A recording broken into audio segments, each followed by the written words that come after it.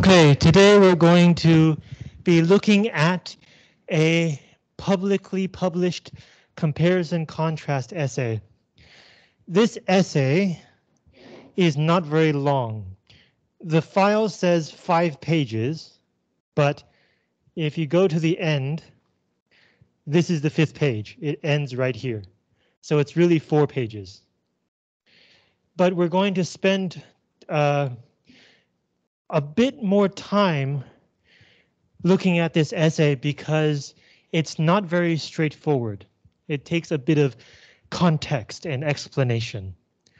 This essay is comparing the preparation process for writing the inauguration speech of President Lincoln and President Jefferson Davis. Jefferson Davis was the first and only president of the Confederate States of America, which is the name of the South in the American Civil War. So this is already a fascinating comparison, right? In 1861, the United States was divided into North and South 2 governments.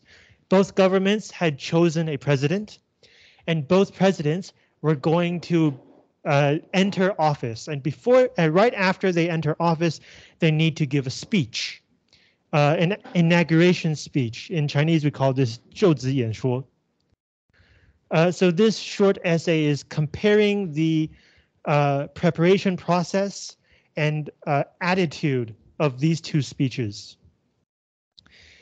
And its main point is that from the differences in preparation and attitude, you could already predict who would win the Civil War. So we start with Jefferson Davis in the South.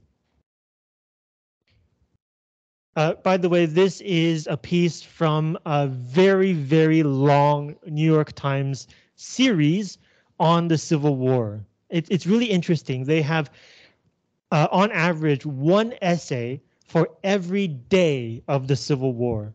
The Civil War went from 1861 to 1865. That's 5 years. And this series has around 1 essay per day for 5 years. Hastily composed, which means that it was written very quickly. Montgomery, Alabama, February 18, 1861. Montgomery is the capital of Alabama State. Alabama is the state between, okay, so Florida, on top of Florida is Georgia. To the left of Georgia is Alabama, and to the left of Alabama is Mississippi. Like a feckless college student with a term paper deadline looming, Jefferson Davis apparently hadn't started seriously writing until the day before. So feckless means useless in describing a person. So like a useless college student with a deadline, Jefferson Davis only started writing seriously the day before he had to give his speech.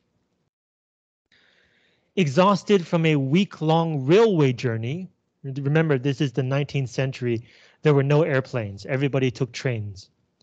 So exhausted from a week-long railway journey, he had stayed in bed in his suite at the Exchange Hotel until after 10 a.m., then buckled down to work, which means he got down to work. Now, barely 24 hours later, standing in front of the Alabama State House's portico under a wintry sky, he unfolded a thin sheaf of paper and began to read his inaugural address in a strong, clear baritone. So after writing for only 24 hours, including sleep, now he's standing in front of the Alabama State House. The State House is the place where the governor works. It's like the Capitol building. A portico is like a front porch with a ceiling.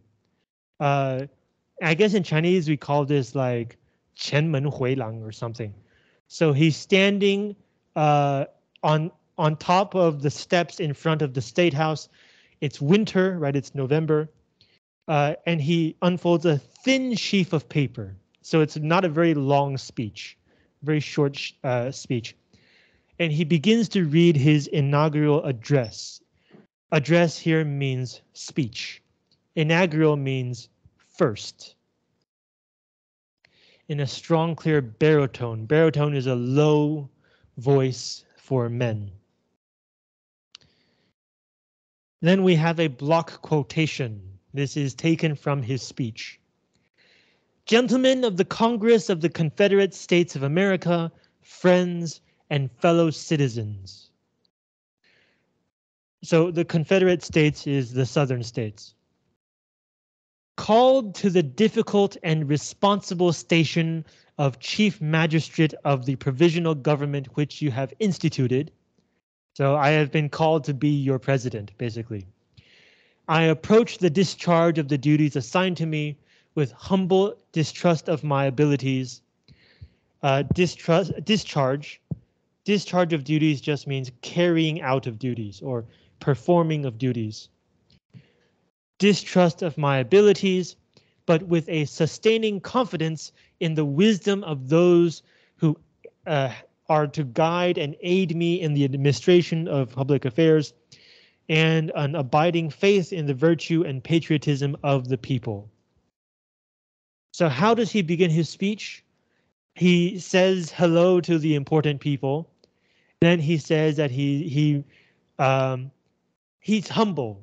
自谦, he's very modest, right? Maybe I won't do a good job myself, but I believe in everyone who trusts in me and who will help me in my job. And I also believe in the people. It seems like a good classic start. Davis had indeed been called. In Chinese, we call this 召唤.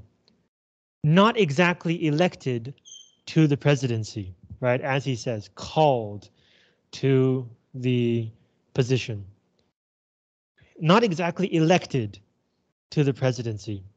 Just 10 days earlier, delegates, which means representatives, from 6 southern states meeting here in the Alabama Capitol had chosen him as the new Confederate nation's first chief executive, which means president.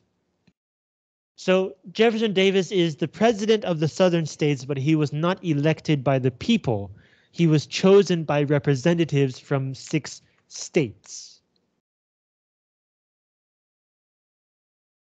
Like so many of the South's actions that winter, the secession meetings, secession means leaving the country, the state leaving the country. What do we call this in Chinese? 割土吗还是什么的？割让. That's not right. 你要让给谁? You know, like the decision to leave the country. Secession meetings and ratifications. Ratification means you agree in law. So you don't just say you'll do it, but you will agree in the law. The drafting of a constitution. A new country needs a new constitution.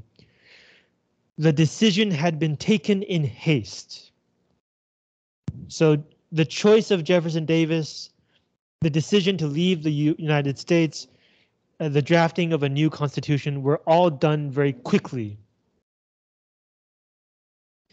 Though several other men wanted the post, there had been almost no campaigning or debate.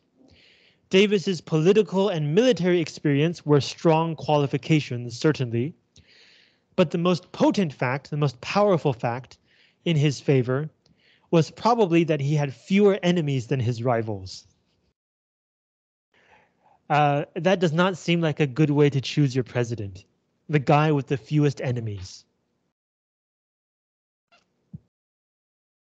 Now he was not merely the Confederacy's chief magistrate or leader, but also its chief mouthpiece, 发言人. Hitherto, which means up to that point, most statements on secession had come from individual states. But today, it devolved upon him, which means it was left to him, to explain to the world why the Deep South had announced its withdrawal from the Union. He said, another long quote, "Our present political position has been achieved in a manner unprecedented in the history of nations." This is true. The southern states were the first case in modern history of one part of the country deciding to leave the country. It illustrates the American idea that governments rest on the consent of the governed. So like if the people don't agree with the government, then the government has no legitimacy, 正当性.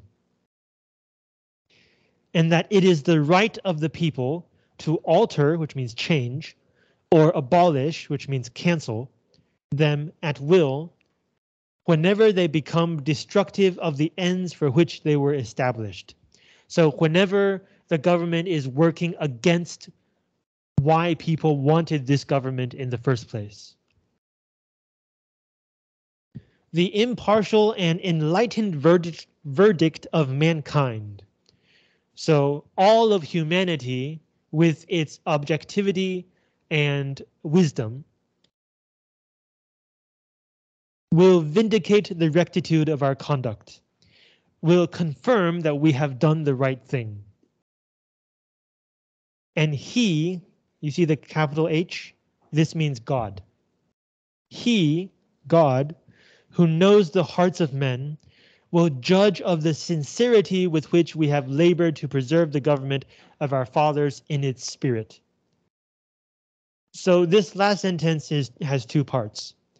Did we do the right thing? Mankind, humankind will judge. Did we try to do the right thing?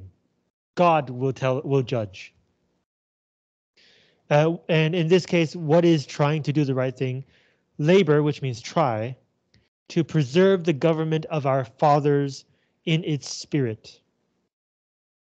So even though they are leaving the United States, they think it is because the United States has strayed from its path, that the US government is no longer doing what it was supposed to do. Therefore, this new government would be the real government of their forefathers. It would be in the same spirit as the founding fathers of the country. 就一旦就是北边政府，他们觉得南边政府觉得北边政府偏离了，所以要另外成立一个国家，他们自称自己国家才是延续美国精神的国家。Preserve the government of our fathers in its spirit. This was characteristic of the conservative tenor that pervaded Davis's address. Tenor means feeling, attitude, voice. In Chinese, it was something like 语调. That filled Davis's speech. So the point here is that the entire speech sounds similarly conservative.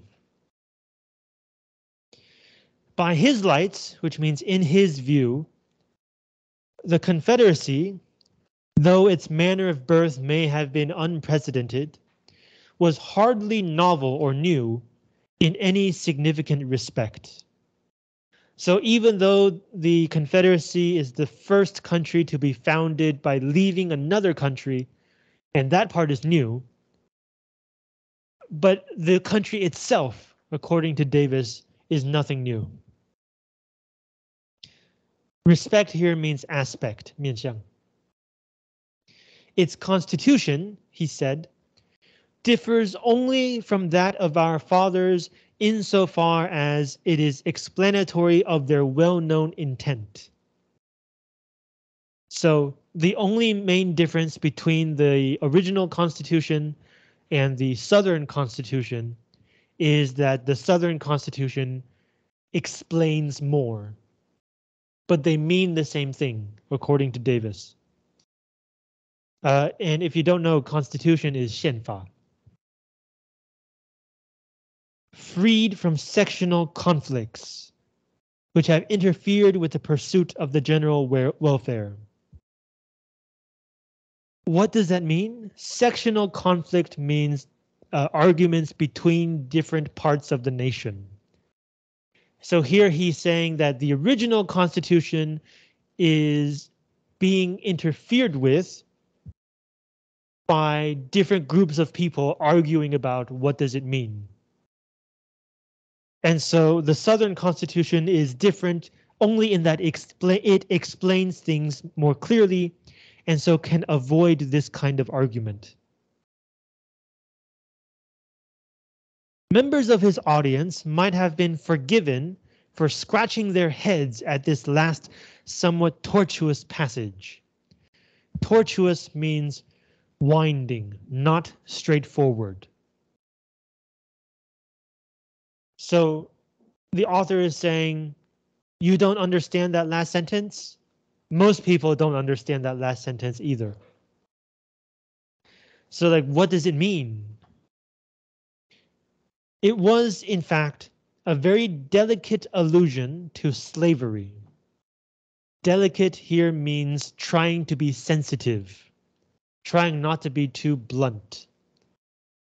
Allusion means reference, 在指一件事情. To slavery.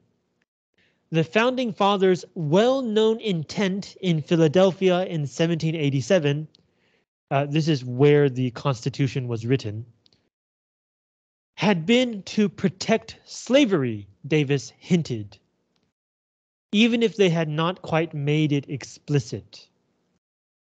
So with this last confusing sentence, well-known intent, Davis is saying that the original Founding Fathers wanted to put slavery in the Constitution, but they were prevented from doing that.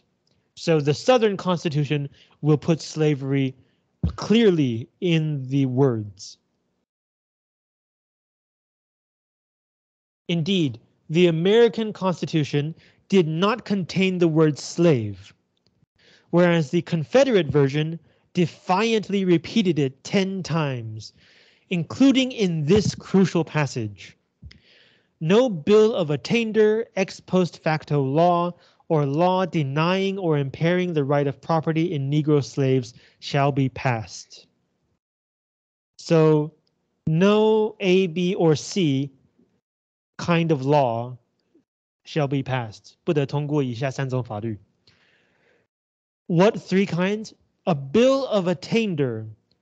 This is a law of punishment from the legislature. So usually when the country wants to punish someone, they will arrest the person and send them to court, right? And then they will have a trial and a judge will say whether they should be punished. A bill of attainder is when the legislature, like Congress, passes a law directly punishing someone. No need to go through the courts. The second one, ex post facto, this is Latin, and it means from after the fact. So it means a law that applies to previous situations, 溯及既往的法律. Or the third one, a law denying or impairing, impair means preventing, the right of property in Negro slaves. So whether it's a regular law, a law after the fact, or a direct law of punishment, no law is allowed to hurt the right to own Negro slaves, black slaves. So this was directly written into the Southern Constitution. So if any Southern state wanted to abolish slavery, 要取消奴隶制, they couldn't just pass a law. They had to get everybody else to agree and to change the Constitution.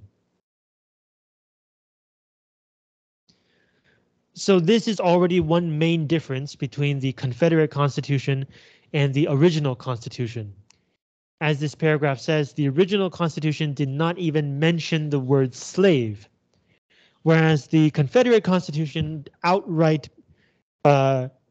prevented any law from changing the system of slavery.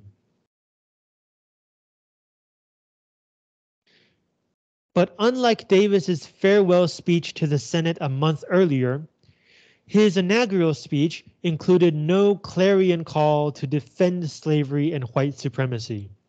So in this speech, he did not clearly call people to defend slavery or white supremacy. White supremacy is the idea that white people are better than everyone else and deserve more rights. Even the South's favorite euphemism, 委婉词, our domestic institutions, 国内制度, was left unuttered. It was not said in the speech. The closest he came was in attesting that the desire to form a new nation was actuated or motivated solely by the desire to preserve our own rights and promote our own welfare. Rights and welfare, obviously, had very specific connotations in this context. So even though the Southern Constitution talked about slavery a lot, when Davis gave his first speech, he did not mention slavery. The closest that he came was to mention our own rights and our own welfare. And if you didn't know what he was talking about, you may not have realized he was talking about slavery.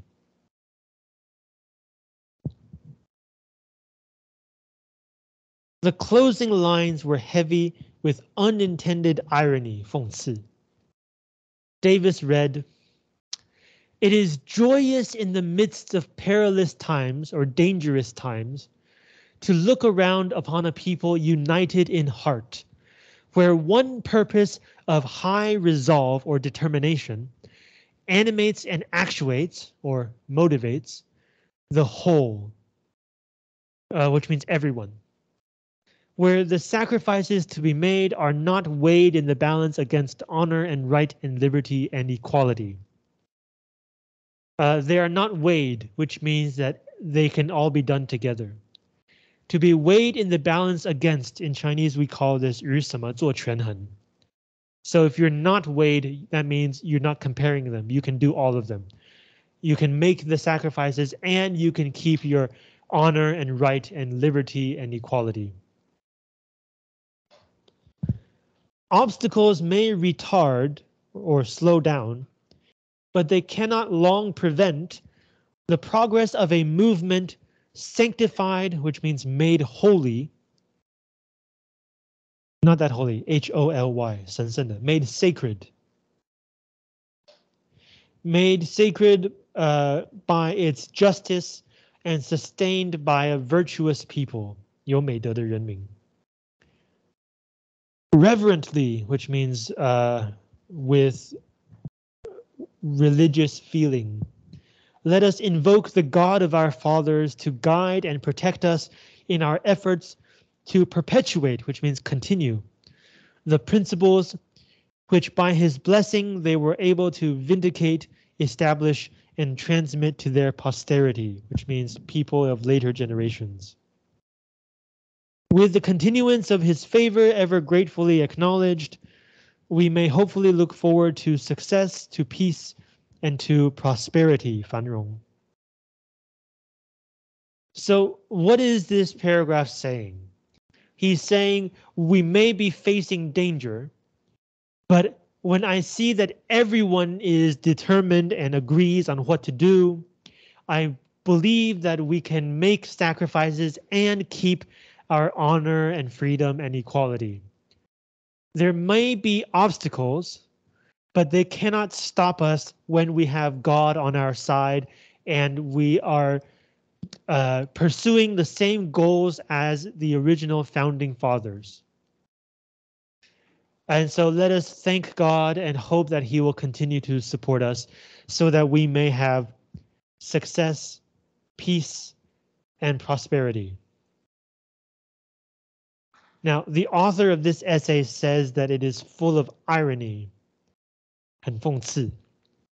And the reason is mainly because this speech was given just before the Civil War started. So the last thing that they have is success and peace and prosperity.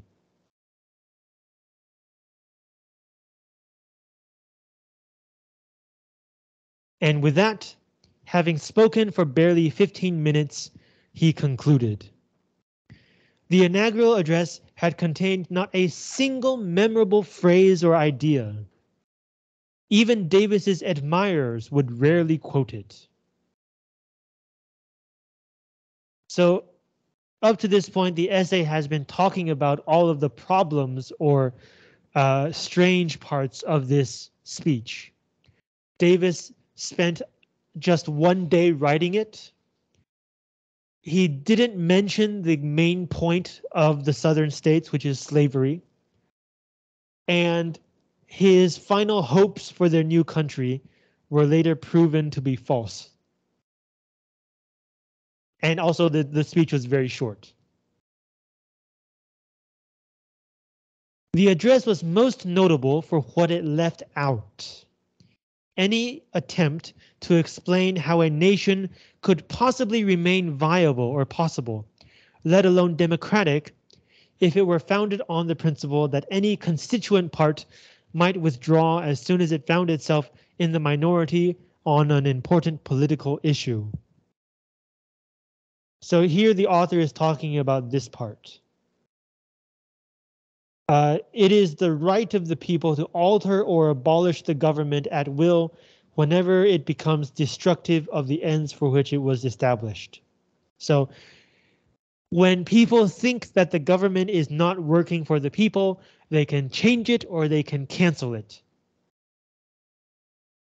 Sounds nice, but how do you do that actually? This is what the author is saying.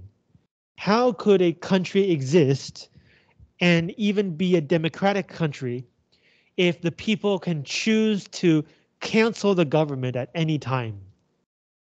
How would that kind of country continue to work? This is something that Davis did not explain in his speech.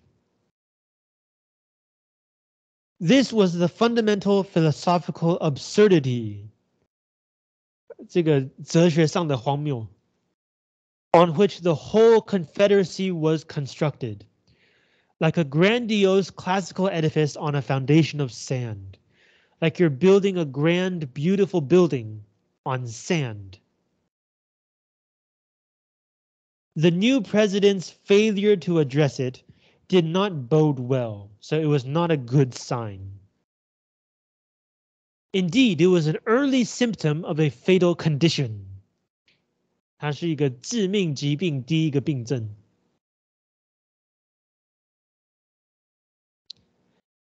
It is instructive to compare Davis's inaugural address and its method of composition with Abraham Lincoln's 2 weeks later.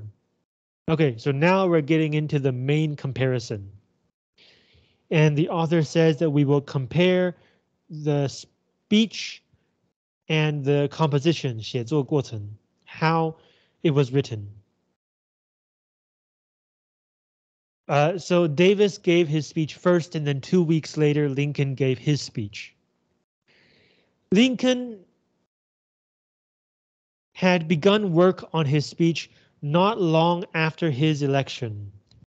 By late January, he had buckled down in earnest, so he had gotten to work, hard work. Hiding out in a small room in a shop belonging to his brother-in-law, where he would not be disturbed. Lincoln was a lawyer, so he had asked his law partner, William Herndon, to procure or acquire 取得 copies of Henry Clay's 1850 address to the Senate, Daniel Webster's debates with Senator Robert Hayne of South Carolina, Andrew Jackson's statement against nullification, George Washington's farewell address, and the Constitution. These are all important political documents. The first two speeches are against secession, So against the idea that you can leave the country if you don't agree. The third one, Andrew Jackson, was a former president. During his time as president, South Carolina tried to argue that because they believed a law was unjust, they could ignore the law. In Chinese, we call this 恶法非法. And so the president, Andrew Jackson, argued against them and succeeded. So the idea that you don't have to follow a bad law is called nullification. Null means nothing, empty, powerless. So to nullify means to make powerless. So this is the idea that a bad law has no power. George Washington's farewell address is one of Washington's most famous speeches. At the beginning of the United States, there was no limit on how many times someone could be president.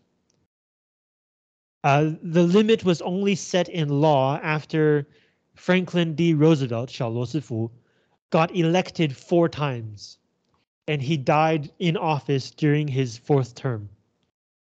After that, a law was passed limiting presidents to only 2 terms. So in the beginning, Washington was elected once by everyone. It was unanimous, 全数同意. He was re-elected again, unanimous. Nobody disagreed. And so Washington realized if he kept running for president, people would keep supporting him.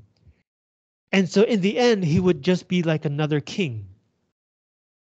So why did they have to leave England and start their own country if they were just going to do the same things that England did? So Washington, at the end of his 2nd term, decided to retire. And this was a new thing. I mean, Washington was the first president. Everything he did was a new thing. So he was the first president to decide not to have a 3rd term of office. And he gave a speech explaining himself. And because up until the 2nd World War, every president followed this convention, 这个惯例, even though there was no law. So the basis of this convention was that speech.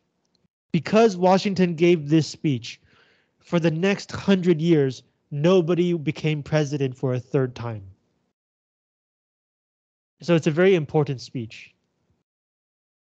And then, of course, the most important thing of all, the Constitution. So our first main comparison, Jefferson Davis woke up at 10 a.m. and started writing his speech.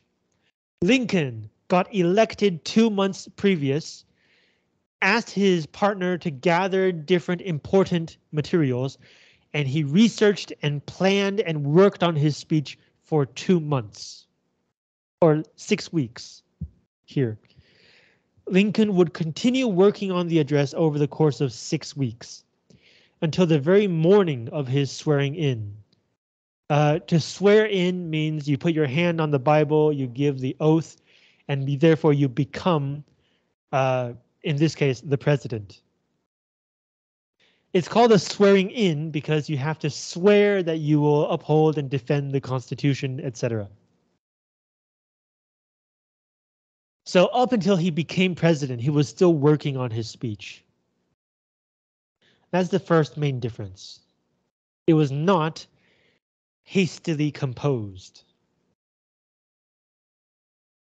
The thinness of Davis's speech and of his preparation cannot be blamed merely on haste or inattention.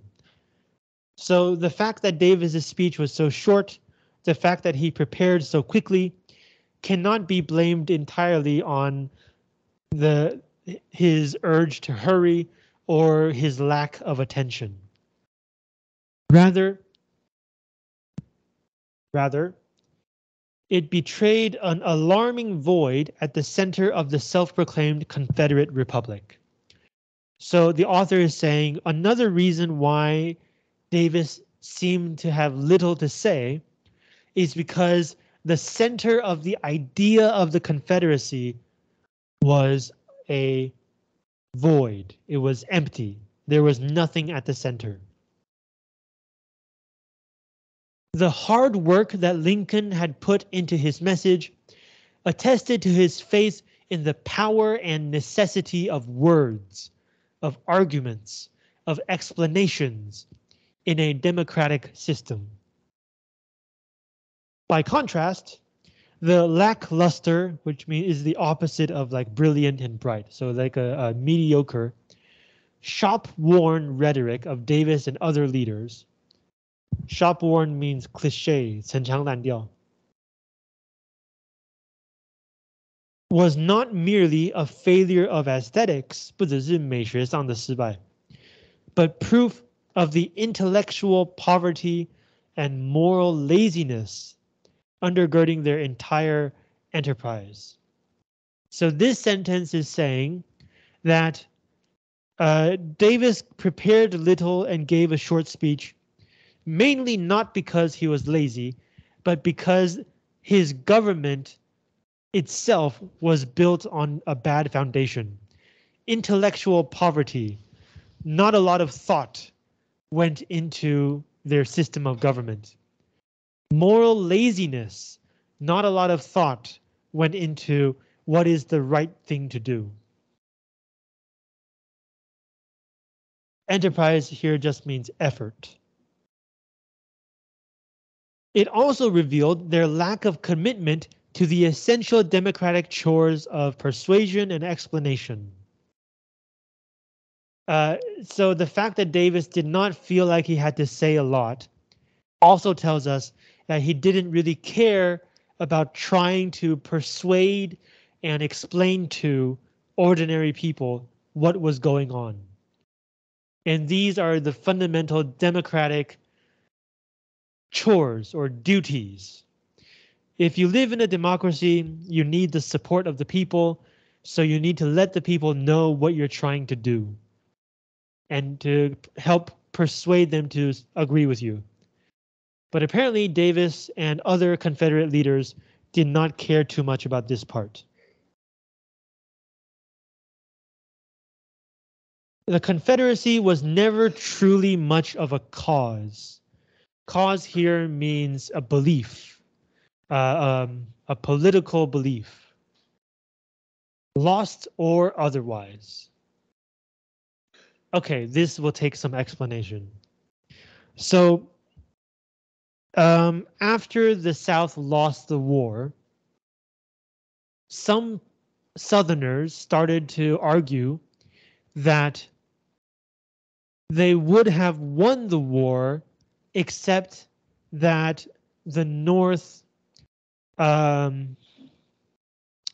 like used unfair strategies, or like destroyed the economy, or like convinced slaves to fight for the North. In other words, it was not a fair fight, but that really the right side was the South. This idea is known as the lost cause. So here the author is saying, lost or not, there was no real cause for the Confederacy.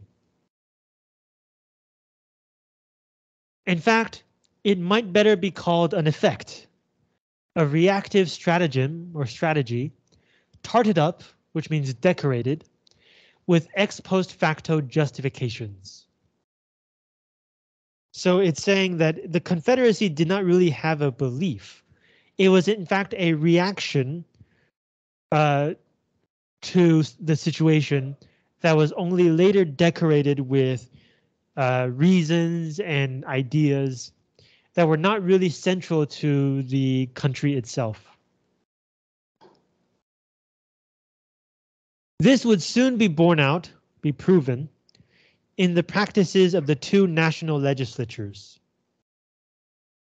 A legislature is the body that passes laws, 国会. Over the next 4 years, the Confederate Congress would transact nearly all of its important business in secret. And even some of the most fervent, which means passionate, secessionists would decry its lack of true accountability to the Southern public. And then in this parentheses is an example.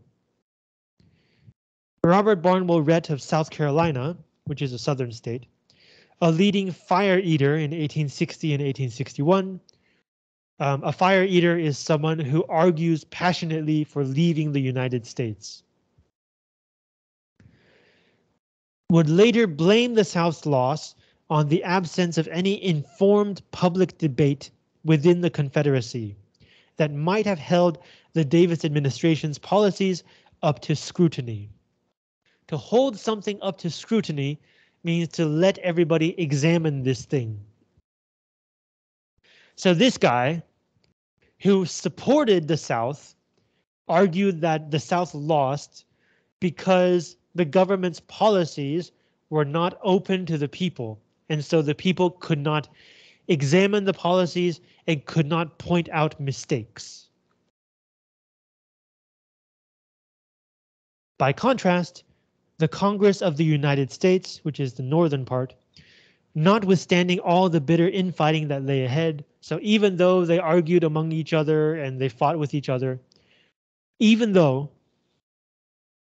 would never once go into closed session during the course of the war.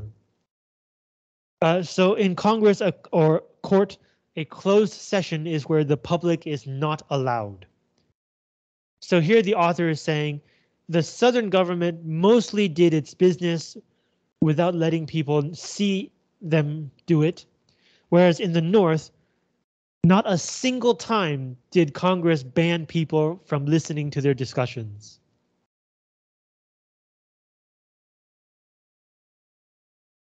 Let's take a short break and we'll finish this in the next period.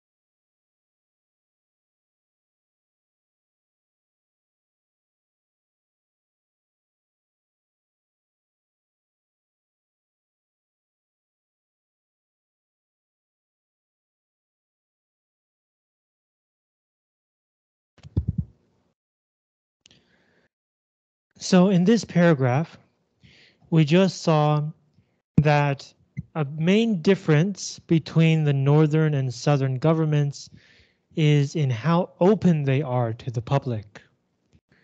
The southern government didn't try to let people see what they were doing. In fact, they did all its important business in secret. And some people believe that this was one reason why the South lost, that the policies were not open to examination and correction by the public. On the other hand, the US government in the North did everything in the open. Every single meeting was open to the public. So on this basis, in the last paragraph, in fact, the most revealing words in the two contrasting inaugural addresses may have been those that came at the very beginning. Davis had opened his with "Gentlemen of the Congress of the Confederate States of America, friends and fellow citizens." 同学，回来，回来，回来。等一下有人来拍照片宣传影片，回来，充人数。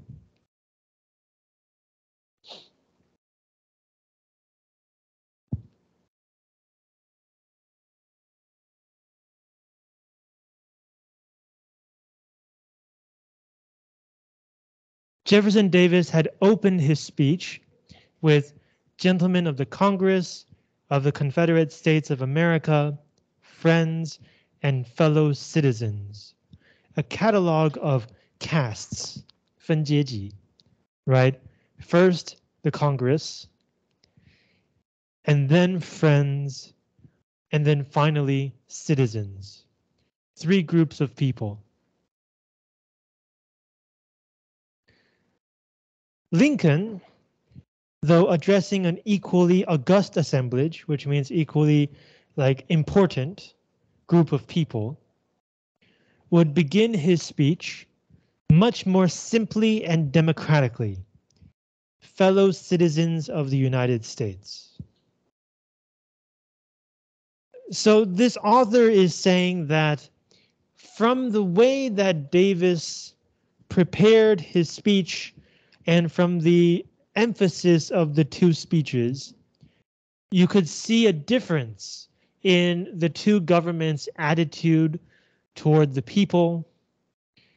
And from that difference, you could predict how much support each government might have, and therefore who was the stronger government and who was more likely to win the Civil War.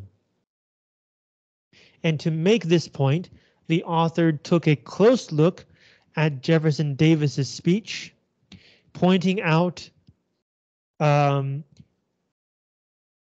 how briefly he prepared the speech, pointing out that Davis was not elected, he was chosen by a group of representatives, that he was chosen for the simple reason that he had fewer enemies than the other people, and that this choice was made very quickly, just like the decision to leave the country was made very quickly, just like the new Constitution was written very quickly. And some signs of how fast this happened are in Davis's speech itself. Although the entire basis of the Confederate government was slavery, and its Constitution mentions slavery 10 times, including passing a specific point that does not allow any individual state to change or abolish slavery. So even though slavery was such an important part of the Southern government, in Davis's speech, he did not mention slavery at all. He did not mention slavery. He did not mention the idea behind slavery, which is that white people are better. He didn't even use the common phrase related to slavery, our domestic institutions, meaning the Southern system of slavery. The closest he came to mentioning slavery, this most important idea for the South, is that he says the government was motivated by the desire to preserve our own rights and promote our own welfare. And only if you knew that the main difference between North and South was slavery, would you understand that by rights, he meant the right to own slaves, and by welfare, he meant the benefit and welfare of people who owned slaves. So if we say that the Southern government had some kind of central idea, then it's probably the right to slavery. And yet in Davis's speech, he did not mention that central idea even once. And from this point, the author of this essay says that we can see Davis was not just in a hurry. He was not suffering from inability. He is not being careless. He is trying to thread a needle. He's trying to be very careful about how he talked about this new country. Everybody at the time argued that it was in support of the right for each state to own slaves. And yet Davis did not mention this idea. And it is probably because, according to the author, this is not really much of a political idea. And this goes back to the idea of a lost cause. In American history, Southern states later developed the idea that the right for each state to decide whether to stay in the country and to decide whether people should be allowed to own slaves is a fundamental right, is a fundamental freedom of each individual state. And if this idea is correct, then in the Civil War, it is the Southern states who were correct, and the Northern states who prevented the South from leaving were in the wrong. Now, this idea, the author also points out how ridiculous it is. Because here, as the author says, how could a nation possibly remain viable or workable? How could such a country work if it is founded on the principle that any part could withdraw as soon as it was in the minority on a political issue? If it is true that any state could leave the country when they felt like the government was not supporting them, then in a normal democratic system, when different people would have different opinions about different issues, then anytime a single state disagreed with what they believed was an important issue, they could straightforwardly leave the country. If this was true, then what kind of country would be left? And even people at the time knew that this kind of system would never work in the long term. And so by pointing this out, the author of this essay is also pointing out why the idea that the South was correct is in fact wrong. The idea of a lost cause is that the South was not fighting for slavery, it was fighting for the right of individual states to decide to leave the country if they felt like they needed to. But as the author says, this idea does not make sense. And therefore, the South could only have been defending slavery. But at the time, many leaders of the Confederacy knew that there was international opposition to slavery. Even England had already abolished slavery a few decades ago.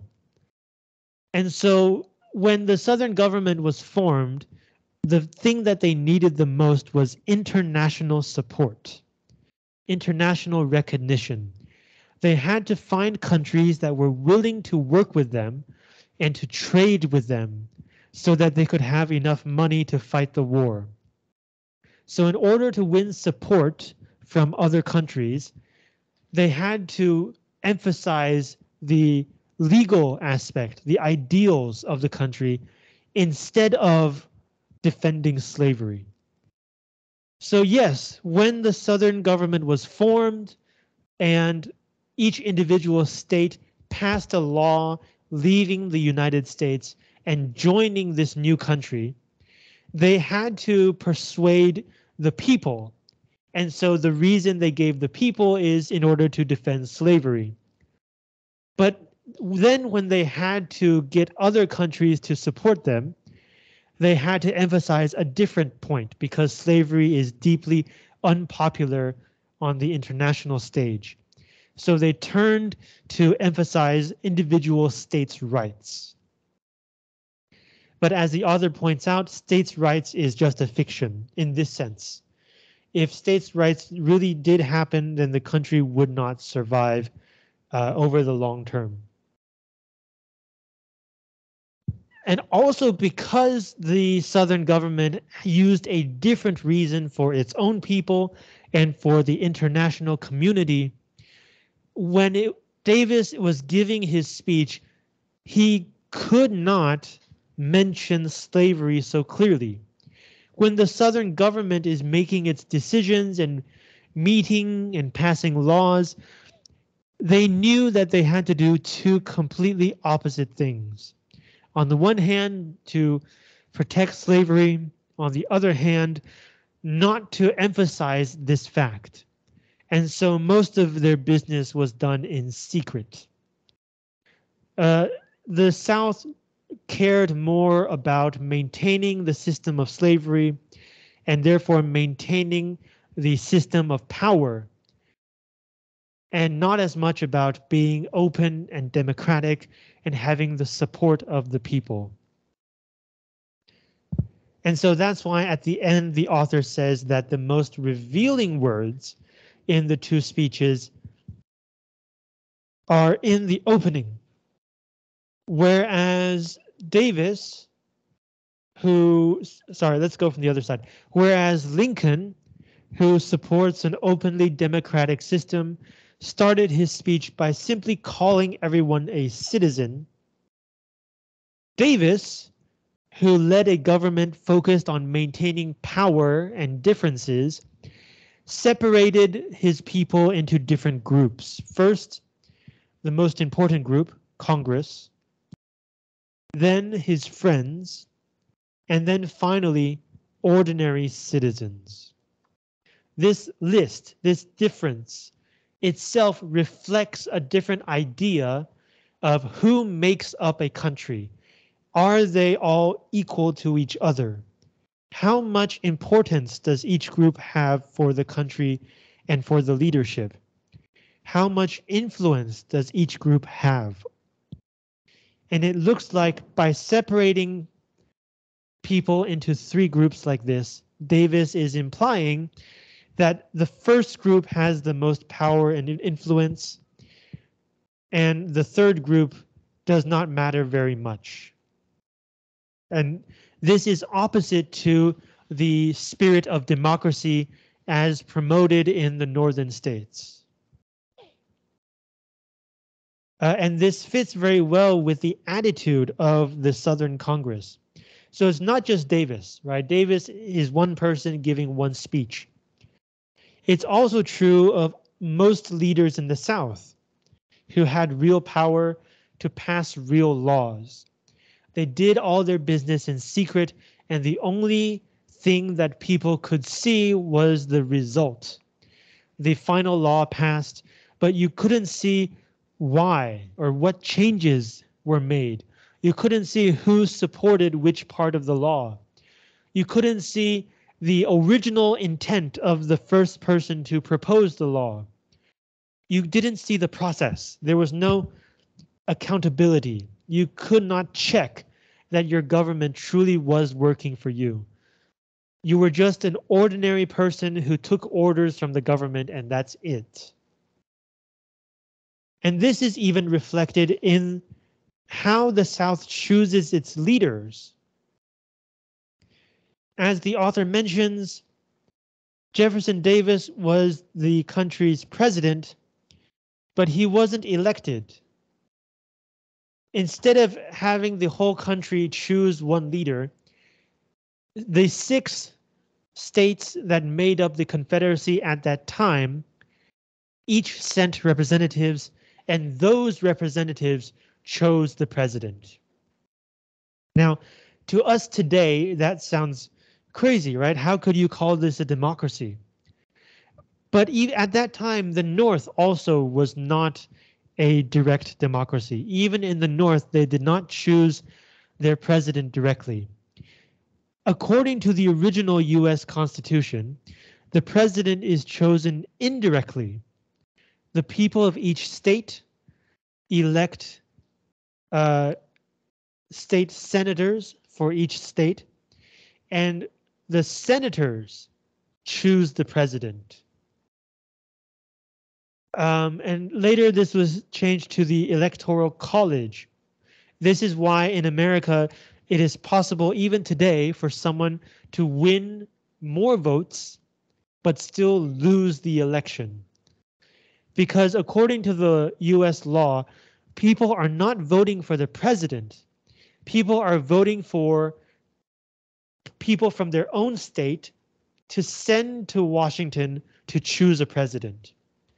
And it is merely expected that the people you choose will vote for the person you choose on the vote.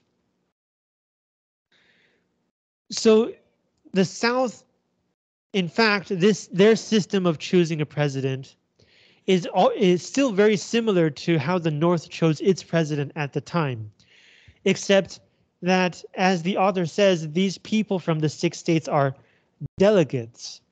A delegate is a representative who is chosen by a leader, not by a people. If a representative is chosen by people, it is called a representative. A delegate is chosen by leaders. This means that the people who ultimately chose Davis as their president were the 6 governors, not the people, the governors. So in fact, this system of choosing a president is one layer removed from the people more than the North. In the North, you choose your senator, and your senator chooses a president.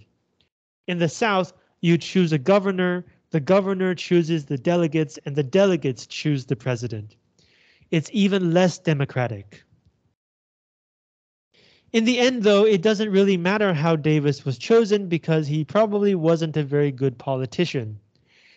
The reason that he was chosen is because he had fewer enemies than his rivals. And so we see here the downside of not having a democratic process, which is that the people are not given the chance to evaluate how good a politician or leader Davis is. He probably was okay, not too good, but not too bad. He had political and military experience. But in the end, the reason he was chosen by these delegates from the 6 states in a very non-democratic process is not because he was the better leader, but because he had fewer enemies. Now, is this a sign of good leadership to not have enemies? I would say not necessarily. A good leader sometimes has to make hard decisions. And hard decisions are decisions that create enemies from the losing side. So the fact that Davis had fewer enemies than anyone else tells me that he is more caring about being popular than he is about making the right decisions, even if they are hard decisions. And so the people who would choose this kind of leader also probably don't have strong beliefs that they want to defend or promote. In a country that has strong beliefs, like, for example, the northern states, when the US was founded, their belief was not just we don't want to follow England. Their belief was that there should not be a king, that the people should be able to choose their leader. This was a strong belief. This was something that most people could support. And so they chose a president not because he was most popular and he didn't make people angry. The US chose George Washington as their first president because he was the military leader. He was the guiding force in promoting the ideas of the new country. Even though he did have enemies, in fact, he had quite a few enemies, they chose him as their leader because they believed in what he was promoting. But Davis is the opposite. The South knew that they were defending an old system, a system of oppression of black people, and it was not something that everyone would agree with. It was not a powerful ideal. It was not something that could get international support. So instead of choosing a strong leader who could promote their ideals and could gather support, they chose someone with the fewest enemies, which means that they're not hoping for more support. They're simply trying to prevent people from stopping their support. So all of these points, Davis writing his speech very quickly and very unclearly, the fact that he was chosen by a non-democratic process, the fact that he was chosen in a defensive maneuver instead of to promote ideas, the fact that in his speech, he divided people into three groups and he did not talk about the key point of the country, which is slavery. The fact that the Southern Congress did all of its business in secret, did not allow the public to see what was going on, and only presented their results to the public as a kind of order and conclusion. All of these ideas, according to the author of this essay, point to the fact that the South was always more likely to be going to lose the war. If it didn't have popular support, if it didn't have a working correction mechanism, if its leader was chosen to avoid fighting instead of to win the fight, it did not say good things about the future of this country. So we've looked at a comparison contrast essay. How does this essay work? How is it structured? What does it compare? How does it compare it? The main comparison is between the values of the southern states and the values of the northern states. But the values are abstract. You can talk about them and people may not understand what you're talking about. Or you might talk about values and there might be more than one way to support a value with concrete actions. So instead of being abstract, the author focuses on a specific moment of comparison. The first speeches of Southern President Jefferson Davis and Northern President Abraham Lincoln. The author focuses on the writing process, the opening of the speech, and the main content of the Southern speech. This essay is written for an American audience, and so Americans are probably more familiar with Lincoln's speech than they are with Davis's speech. So the author decided not to spend time comparing the main body of the two speeches. And as a kind of introduction, it focuses on Davis first. We are, or the reader is supposedly more familiar with Lincoln's speech and with his ideas and with his attitude. So in order to attract the reader's interest, the author starts with the less familiar part of the comparison, Jefferson Davis. And because this is a process, we actually get a kind of story, right? It starts by saying that Davis is like a college student who doesn't know what he's doing. He has a deadline, and so he starts writing his speech the day before. And it tells us why he was starting so late. And it is because he had taken a long train journey. He didn't have much energy. But then again, he was taking a train journey for many weeks, for a whole week. Why didn't he write his speech on his journey? That also seems like something that a good leader would try to do. Indeed, near the end of this essay, we see that Lincoln had begun work soon after he was elected. He continued working on his speech for 6 weeks while he was traveling, while he was making plans, while he was preparing to become president. He kept on working on his speech, trying to make it better. Whereas Jefferson Davis barely spent a day on that speech. And the speech itself was not much. It was a very thin stack of papers. In contrast, when Lincoln was preparing his speech, he asked his friend to gather some important documents for him. He wanted to make sure that his speech was filled with important ideas so that it would be a good speech, people would agree with him, and would therefore support his government. Some of the documents that Lincoln asked for included important speeches to the Senate, important debates, a presidential statement, George Washington's famous speech, and the Constitution itself. All of these documents are related to the idea motivating the Civil War. Should a part of the country be allowed to leave the country simply because they don't agree with the main majority ideas? And all of these documents say no.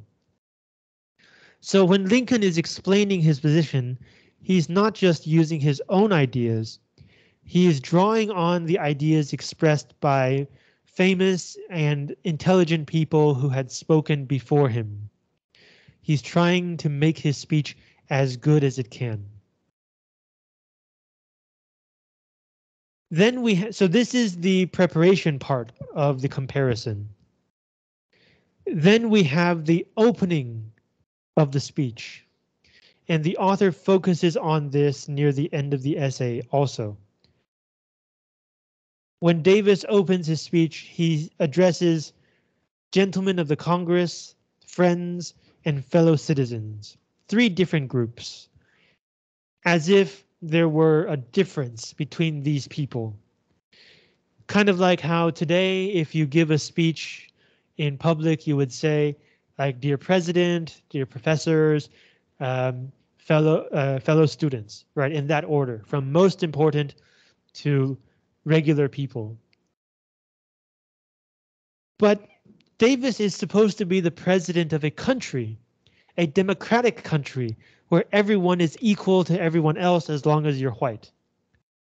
So the fact that he was not able to speak to everybody in the same way tells us that he did not think of these people as equally important. Whereas Lincoln started his speech by calling everybody the same, fellow citizens. Doesn't matter if you're in Congress doesn't matter if you're vice president, doesn't matter if you're a gardener. Everybody is a fellow citizen. Everybody is equally important. That is the democratic spirit. And so this difference in thinking about the body politic and thinking about the division of the population is developed in this essay by the author into different attitudes toward the country and toward leadership. And this is where most of the essay talks about how Davis was chosen in a non-democratic way, how secession itself, the decision to leave the country itself, was decided very quickly with little certain democratic input, and why Davis was chosen, not for a good democratic reason, but for a kind of like backroom power haggling kind of defensive maneuver. And this attitude towards the ordinary people, not including ordinary people in public discussions, also explains why Davis did not talk about slavery in his speech. He talked about high ideals of states' rights, but he did not talk about the specific point that most Southerners cared about. All of this reflects the different attitudes toward the people on the part of Davis and Lincoln. And so with the author mounting such a case against Davis, the ending is like the cherry on top, which is that because Davis started off on the wrong foot, he holds the wrong ideas. So when he says he looks forward to success, peace, and prosperity, these are precisely the things that the South does not get at the end.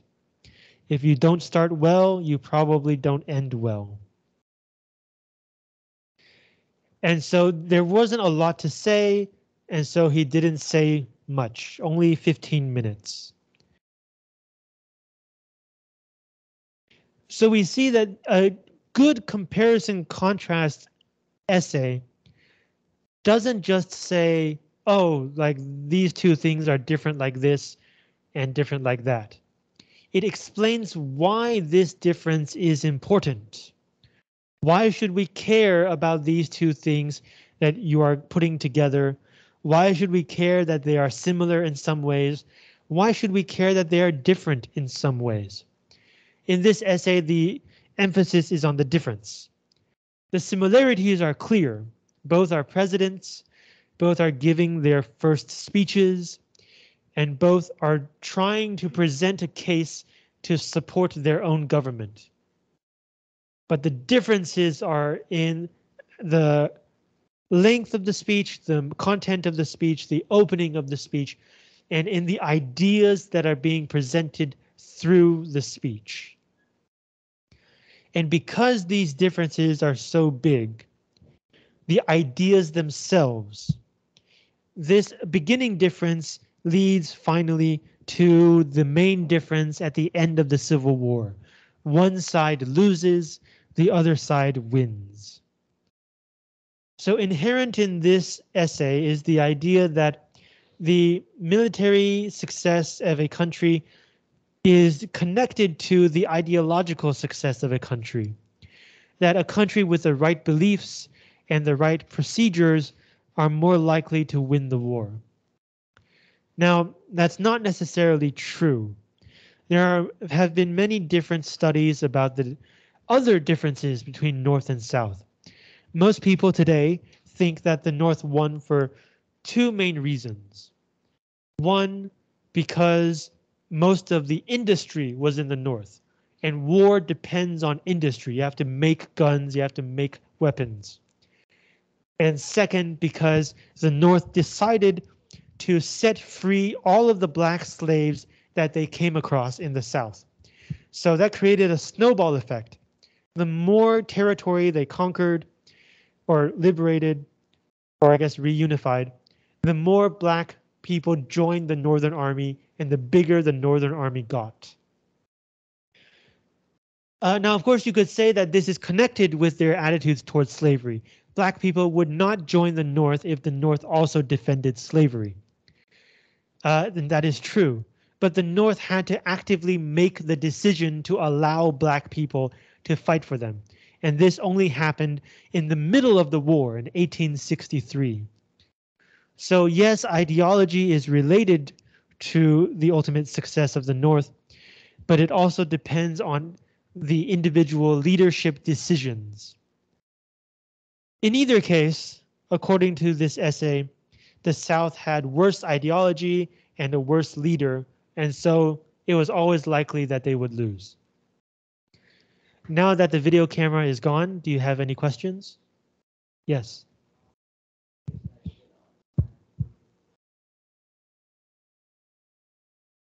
A defensive maneuver, an action that you take for a defensive purpose, not in order to attack or to change the situation. Yes. Thank you. Other questions? Okay, so this week you should have already submitted the final draft of your cause effect essay to Moodle, and I will try to find time to grade those. The score for the cause effect essay will be included in your daily grade by the end of the semester. Next week, you have to hand in a paper copy of your comparison contrast essay. And in class, we will watch a movie. I have not yet decided which movie. It will probably be a movie I have also not seen before. And there will be Chinese subtitles. Okay, questions about next week? Wait, I think we moved too fast. Next week is peer review. Right? Right, okay, sorry. Next week is peer review. So write out your comparison contrast essays, meet with your group members to discuss when you want to set the deadline, and then next week come here to discuss your essays. Okay, I'll give you the rest of the time today to meet with your group members and to set a deadline.